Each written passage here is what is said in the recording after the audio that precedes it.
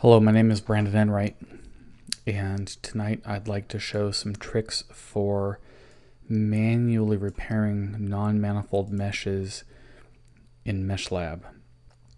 So this is a model by Carl Hoff, and this is a bunch of puzzle rings that Carl has designed, and he's put this neat little retainer part. And so each one of these discrete things is one puzzle ring, and he's got this retaining part to keep them all together. And the issue is that when Carl opens this file, this STL file in Meshlab, or excuse me, in NetFab, it gives him a little exclamation point telling him there's a problem. And when he tries to upload it to a 3D printing service, they say it's not printable, it's not a manifold mesh, and it requires human intervention to actually print. So I want to show actually what the problems are with this mesh and how to fix it. So I don't want to go into too much detail about what a manifold mesh is, but the really short version of what a manifold mesh is a manifold describes a real physical object that actually makes sense, but just sort of the outer perimeter of that object, where everything inside is solid and then there's an outer perimeter. And so as long as the mesh that you're looking at describes what could be a physical object, then it's a manifold. And if for whatever reason you're describing an object that doesn't make sense physically, it's non-manifold.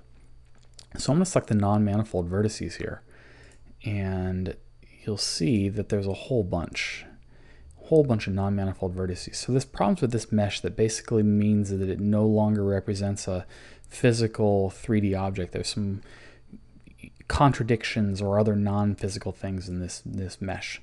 So I want to isolate a part here, and we'll just take a look at just one part. So I'm going to use the body select tool, and I'm going to select one body. There we go. Actually, there's a cool way. So I'm going to turn on the layers here. So this is the layers button. And when I turn on layers, you can actually right click on a layer, and you can do split into its connecting components. And what that'll do is it'll individually split each one of these bodies into its own layer, and then you can like independently export each layer. You can delete them, that sort of thing. But there's a lot of parts here, and I don't really want to do that. I just want to get one. And so I've selected one. I'm going to go to Filter Selection, and I'm going to invert this selection. Now, I only have faces selected. I don't have vertices selected. So if I inverted vertices, I would actually select every vertice here, because I currently have 0 vertices. Oh, that's not true. I also have all of these non-manifold vertices. It doesn't matter. So anyways, I'm just going to invert faces. Okay, and then I'm going to delete faces that are selected and the vertices that are connected to those faces. And by doing so, I will have isolated a part here. Now, the first thing I'm going to do when I isolate a part is I'm going to save this part. So I'm going to export that mesh as. I'm going to call it testring.stl. I need to change the format to STL here. I'm going to replace the existing one. Alrighty. So, okay, then what I'm actually going to do, because it still says that the mesh is the old one, I'm going to actually close my workspace and then create a new workspace and then re-import testring.stl so that it recognizes that I am working on a new file. And what that'll do is it'll allow me to click the save and the reload without having to go through the menus. Alrighty, so I have a single part here, and this part has problems. You can't really see them from the outside, but I'm going to go Filters, Selection, and I'm going to select the non-manifold vertices again. Alrighty, and I have 10 non-manifold vertices. There they are. They're all sort of in one line. And so I'm I'm middle clicking and dragging, which allows me to recenter the part, and then I'm panning, which is a click and drag. And what I'm going to do is I'm going to switch this over to our mesh view, and I'm going to zoom in here, and I'm going to look at the interior, and you can see what the problem is. And so you can see, right, this is a non-manifold mesh. And so what happened here is Carl designed a straight part. And the straight part's kind of like a cylinder. It has 2 end caps. And then Carl told SolidWorks to flex that part. It's the flex operation, and Carl told it to flex it into a circle, and Carl joined the two ends together. Now the problem is that SolidWorks did not perfectly join those two ends together, and so those two end cap faces didn't like cancel each other out. And when the model was exported to STL, it retained some of the internal faces from those two end caps when they were joined together. Now, it doesn't make sense to have internal faces. This is all supposed to be solid, because the mesh describes the outer boundary of the object where everything inside of it is solid. So when you have internal faces in a solid object, you have a physical contradiction. And so I've tried for many hours today all sorts of tricks to try to delete these internal faces automatically. And the problem is that Meshlab, a lot of the algorithms for like resampling meshes, they assume that the mesh is manifold. And when the mesh is not manifold, you'll often get errors or just crash Meshlab. And so every automated thing I tried did not work. But fortunately, I actually figured out a way to do it manually. And so I want to show that to you now. So the manual way it's pretty straightforward. I'm just going to select the internal faces and I'm going to delete them. So what I'm doing is I'm repanning here. Oh, so I zoom in with the scroll wheel, right? Zoom in and out with the scroll wheel. Notice how there's a surface near the camera that cuts everything off. So when I zoom in, I start cutting off the things. If you hold down Control and you adjust the scroll wheel, you can actually adjust where faces get culled. And so I'm going to give myself a better view here by doing that. Alrighty, so I'm going to select these. So I go to the rectangular select tool, and all the triangles in your rectangle get selected. So I'm going to select all the triangles that are problem. And then if you hold down Shift, now you're doing an inverse selection. And I'm going to deselect all of the triangles that I don't want selected. Alrighty, now I just have these interior triangles selected. Now, I don't want to delete these triangles with their vertices. I simply want to delete these faces, because if you'll notice there are no internal vertices. All the vertices are on the surface, but there are internal triangles. So that these vertices on the surface are connected to each other when they shouldn't be. So I'm just going to delete the faces. Okay. And now I got to do the other side. So let's pan around and do that. Alrighty, so here's all these internal faces, and I'm going to go back to the rectangular select tool. Okay, and let's actually get them all. Let's make sure we get them all. Alrighty, and then inverse select. Oops, don't want to inverse select stuff I wanted selected.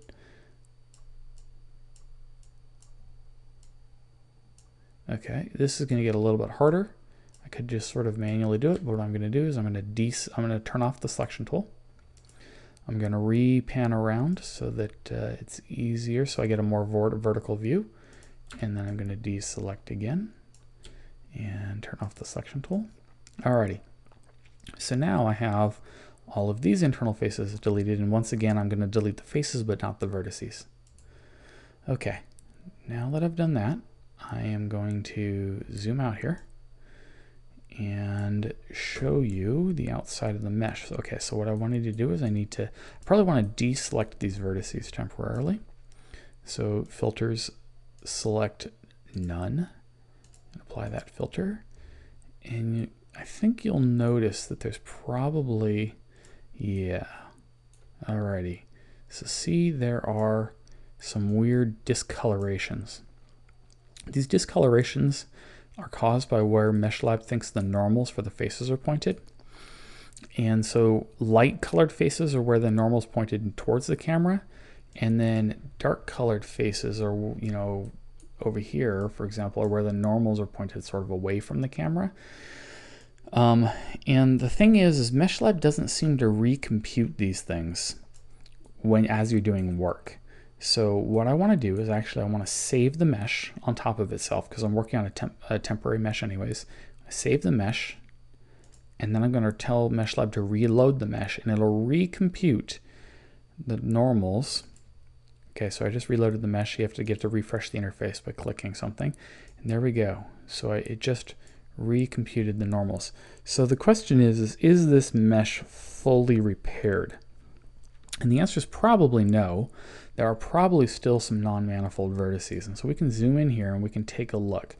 And you'll see some places where, like, here we go. So we've got some, if you look at these triangles, we have some weird stuff going on that doesn't, like, there's like an additional line. That might be like a non-manifold vertex. Who knows what's going on here? So filters, selection, non-manifold vertices, apply. And we have, according to our selection, 3 vertices selected. So there are 3 non-manifold vertices. I'm going to switch back over to this view. And there we go. So we have this vertex, and that vertex. So we have 3 non-manifold vertices. Now, switch back over to this view. There's all sorts of things you could try to do to fix this non-manifold vertex. Who knows exactly what's going on here, but we probably have a vertex that what probably is this edge is probably from that vertex to that vertex, and you're not allowed to have vertices that meet an edge.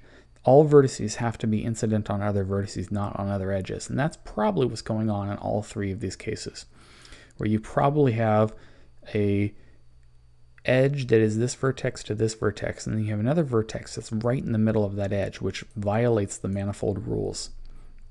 So the cool thing is if we delete these vertices, so if we delete these vertices, all the faces that use that vertex will also get deleted.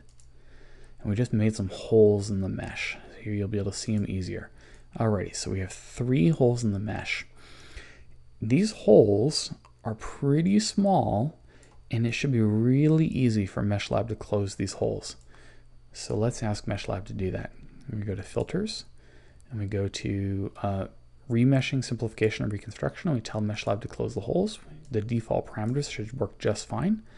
Hit Apply, and there we go. We just got holes closed, and it selected the faces it created. Now, if we go back over here, you'll see that when it created these faces, it did not recreate that weird diagonal. All these vertices, they don't look like they're meeting in the middle of edges anymore. It looks like they're all sort of meeting at vertices. So that was probably the problem. Okay, so I'm going to save this mesh, and I'm going to reload it, and I'm going to tell Meshlab to redraw, and we'll switch over here to this view. And I don't see any problems. Let's ask Meshlab if there are any non-manifold vertices. So filter, selection, non-manifold vertices, apply, and our selection is 0 vertices. So there's probably no non-manifold vertices at all.